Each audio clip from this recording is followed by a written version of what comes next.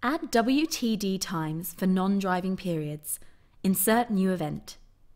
To add working times retrospectively for non-driving periods, scroll to the bottom of the working time usage page.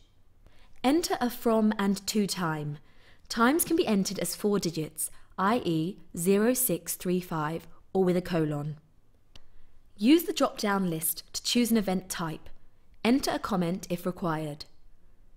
To enter an entire shift with a break period, it is only necessary to enter 2 events.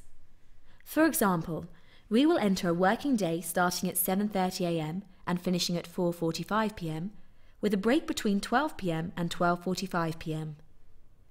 Enter the start and finish times for the entire duty first. In the from field, enter 0730. In the to field, enter 1645. Click Add Event.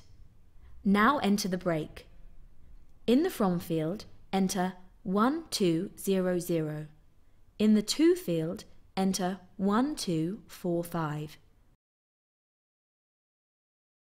Click Add Event.